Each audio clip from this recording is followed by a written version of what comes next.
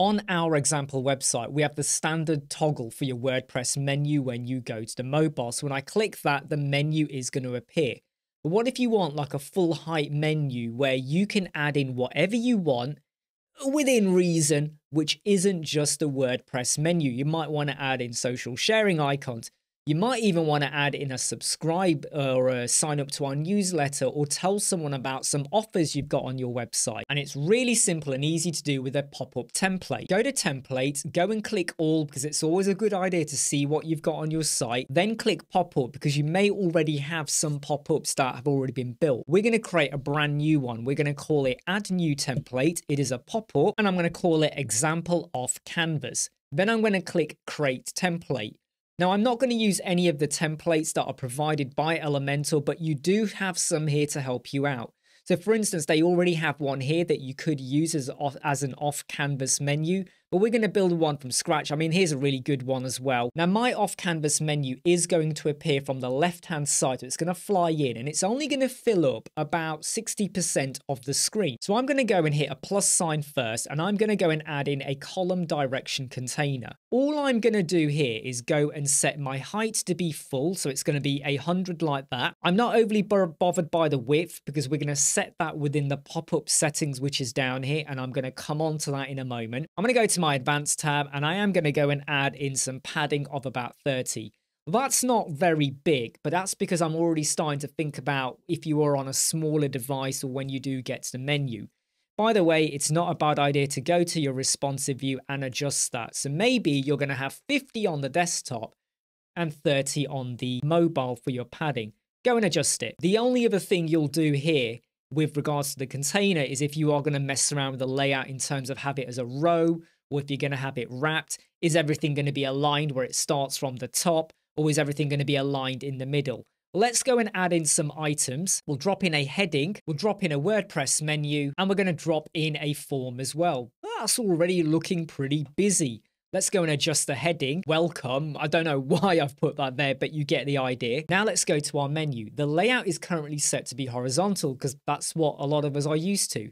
Instead, I'm going to set it to be a vertical. I'm going to ensure it's aligned to the start. And here's the really important bit. There will be no breakpoint.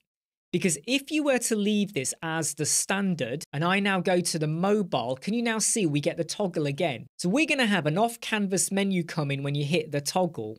And then you got another toggle, which you can get away with if you're trying to reveal certain info. So you might say, look, here's the menu, but maybe there's another area and you click it. Because you could add an accordion or tabs or toggle into here as well. You're not limited to what you can do. You got to think carefully though, but there's so much you can add into it because you are working with containers and you can add in any widget you want.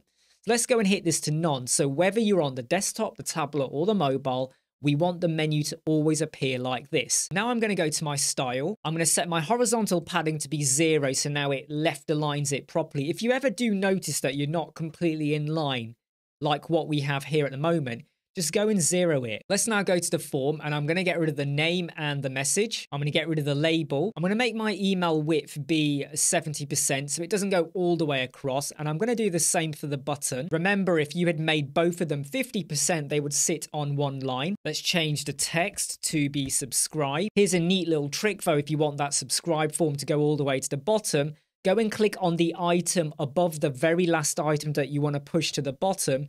Go to the advanced tab and go and set that to be grow. So by setting the WordPress menu to be grow, because it's above the form, which is the last item that I want to push down, it basically causes it to grow. All you do in the container is your styling. So if you're going to have some background styling, a gradient, if you're going to drop in images, you want to drop in a video, you can do. You can even drop in another WordPress menu. So we've got one WordPress menu here. You could have another one underneath if you want. Just make sure you haven't got the toggle activated, or you might want to go for that. So you can make this as multi-tiered as you want. I'm now going to go over to the pop-up settings, and this is where you want to set the width. So at the moment, this is 640. I was going to make this be 60%, but I've had a change of mind. We're only going to go for 400 in width, and then I'm going to position it to be on the left. That's where it's gone. Or it could have gone on the right, or it could have stayed in the center, but we're going to pop it over to the left. I don't need to mess around with any of these because our container is already set to be VH100. But if you were a little bit unsure, you could just go with fit to screen as well, and that's going to fit the height. We are going to leave the overlay on, or you could take it off, it's up to you. And we will have the close button visible. Now, when this comes in, it's actually going to slide in from the left. So let's go and activate that. Slide in left, and when you close it, I want it to slide out on the left-hand side as well. So we'll pick that. And the duration, I'm just going to set it to be 0.8 seconds, which I think is pretty decent. We'll go over to our style. This is where you may want to change your background. So I'm just going to pick a nice color like that. I'm not going to bother with any border radius, and it already defaults to have some shadow when it comes in, even though you have the overlay as well. If you don't want to have that, you can remove it. Now, in terms of the close button, I'm going to make that be bigger, but I'm going to leave the position as it is. You can adjust this though, so when you get to the mobile, you may want to have it slightly smaller. Now, when we do get to the mobile, notice how it's going all the way across, even though in the desktop, it only fills up 400 pixel. So on the mobile, let's go back over to the setting. I'm going to make it be smaller. So it will be something like this. And if you want to put it on the right hand side, you can do, because you're now working in the mobile view. So the settings can be manipulated to suit what you want to do for the desktop, the tablet, or the mobile. I'm going to leave the overlay color as it is. I could make it darker or lighter. And the close button, I'm going to leave that as the color, but you could modify, as I've shown you, the size or the color of it. Now, the advanced tab is a little bit important.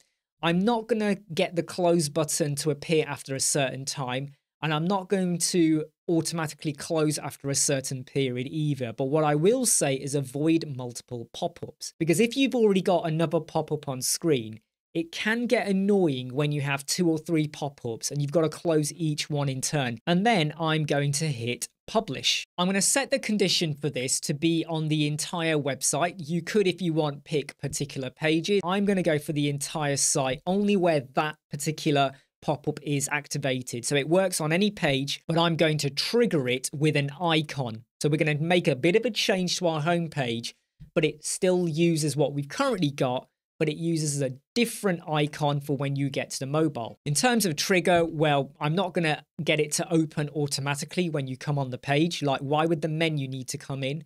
And I'm also not going to have the menu appear when you exit the page. And I'm not going to say the menu appears when you scroll down a certain point. Again, I don't need to worry about that. And when we get to the advanced rules, I want you to access that menu whenever you want. So I'm not going to limit or restrict who can and who cannot access it. So we're just going to save and close. So really simply, when you create your off canvas, there's not many settings to go through. The key bit is just to make sure you named it, which we did. We called it example off canvas. Now let's go and set it up on the home page. We've gone over to our header where we currently have our WordPress menu. Into here, I'm going to drop in an icon. I'm going to change the icon to be the bars. And then I'm going to change the style and size of it. Now, right now, you're looking at this and going, but you've got the menu and then you've got the toggle bar. Isn't that confusing? Not really, because we're only going to let the toggle be visible on the mobile. So I'm going to go over to my toggle bar. I'm going to go to the advanced tab, and I am going to say for responsive, do not show it on the desktop or the tablet. So if I now preview this, because I've hidden it on the desktop, our menu goes all the way back over. So we're perfectly fine. But when we go back to editing, you'll now see it's there, but it is grayed out because it's only visible on the mobile. So let's now go over to the mobile view. We have 2 toggles. I think you can work out what we're going to do here.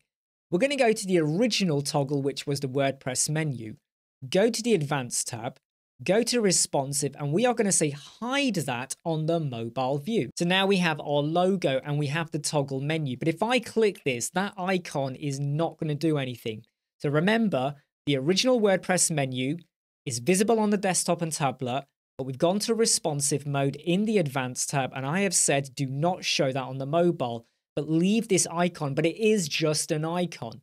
We now have to get that to open the pop-up. Really easy. Staying on the icon, go to the content tab and you will have link. Go and click the dynamic tag, then scroll down until you get to pop-up. Then click the spanner or the wrench and leave it as an open pop-up. I'm going to type in exam, an example of canvas template appears. That is our pop-up. We then click it and that's it. Let's now preview it. So here's our example website and we have the WordPress menu at the top. and it will take you to the pages that you click. If I shrink this down, and we'll just go to something like this, but bear in mind, this is not a mobile screen. I'm just dragging the window on a desktop. If I now click this, this is the icon. The original WordPress menu that you see here has been responsively hidden. I now click that, and the off-canvas menu came in from the left. I can go and click these, and it's going to take me to the pages. Let's just do that again. Go back to the home page. We're back on the home page, and we have this subscribe feature down here. So you could have added in more icons. You can have drop downs, accordions, videos, whatever you want.